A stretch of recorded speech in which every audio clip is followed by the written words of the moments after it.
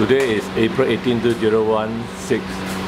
This 16-year-old Shetland came in because of complaint of vomiting yesterday. So it was 1 day after anesthetic and extraction of the left upper molar, left upper canine, which you can see a hole there.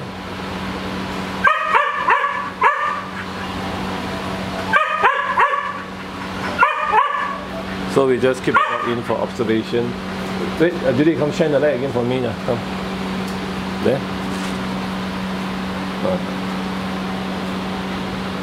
So the dog is kept for observation. Now we just see whether there's still a bit of running nose or not. According to the owner, there's a bit of running nose. Slightly, but not as serious as before.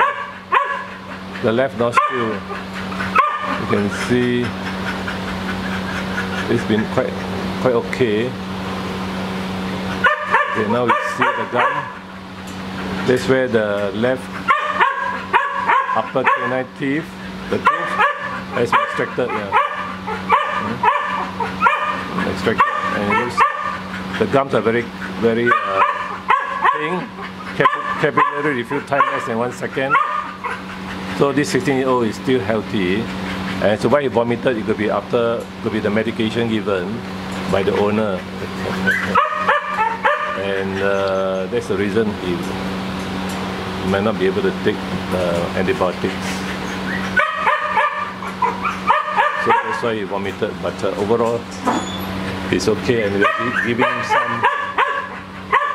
him an IV drip of glucose and amino acids. And we'll be going back afterwards, yeah.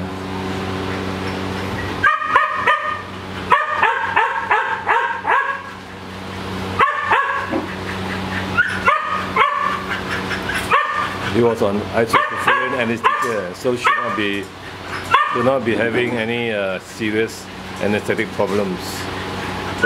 For Fireheads, April 18, 2016, 2 days after extraction of canine tooth, the left upper canine tooth in a 16-year-old Shetland.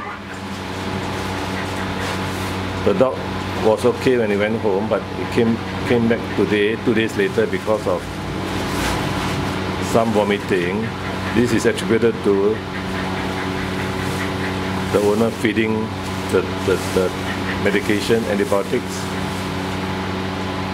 and heart medication as well. So we stop the medication and let the dog recover.